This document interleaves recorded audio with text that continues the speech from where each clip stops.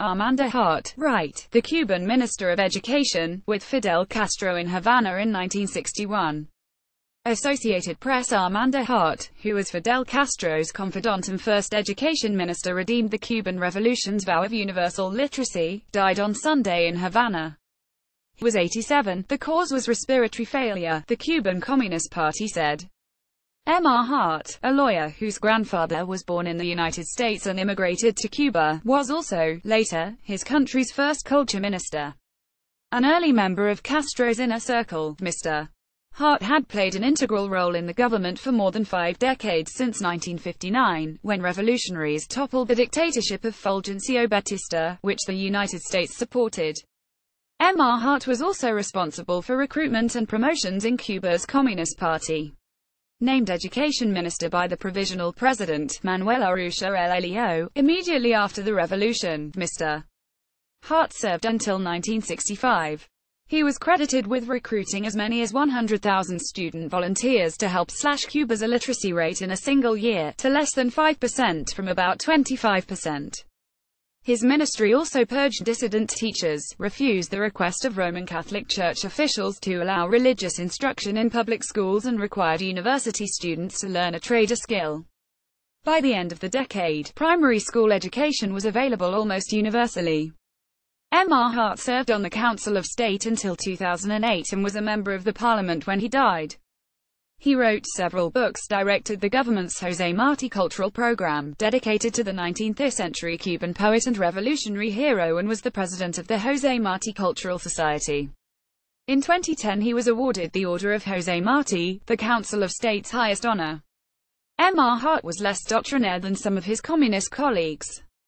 He counseled an arm's-length relationship with the Soviet Union, but, early on, also voiced support for armed insurrections against Latin American dictatorships supported by the United States. Armando Hart, Center, at the opening of Havana's 26th International Book Fair in Havana in February. Desmond Boylan, Associated Press. After Castro jailed a dissident poet, Mr. Hart sought to reconcile with Cuba's intellectuals by creating a culture ministry. Heading the ministry from its inception in 1976 until 1997, he allowed for creativity but also viewed culture through a political prism. Early in his tenure, making an overture of sorts to American television executives who were visiting a jazz festival in Havana, Mr. Hart told them, "If you send us bombs, we will send you bombs.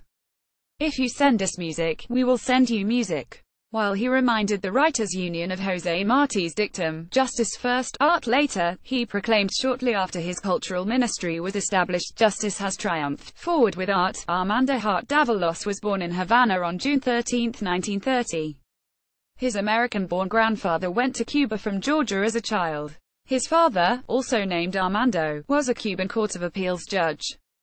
M.R. Hart earned a doctorate in law from the University of Havana in 1952. That same year his activism was sparked when Batista, while running for president, staged a coup. M.R. Hart was a founder of Castro's 26th of July movement, named for the failed attack on an army barracks in Santiago de Cuba in 1953. He served as its national coordinator until he was jailed for suspected terrorism.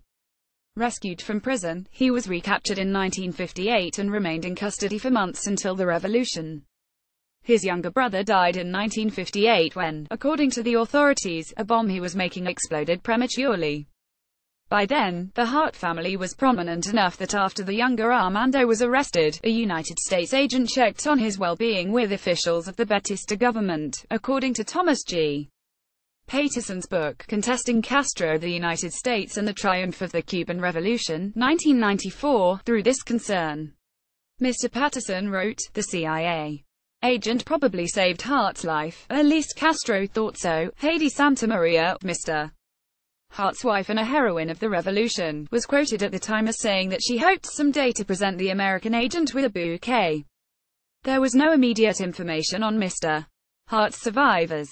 His wife committed suicide in 1980, and their children, Celia and Abel, were killed in a car accident in Havana in 2008. A version of this article appears in print on November 30, 2017, on page B13 of the New York edition with the headline "Armando Hart, 87, Castro Confidant."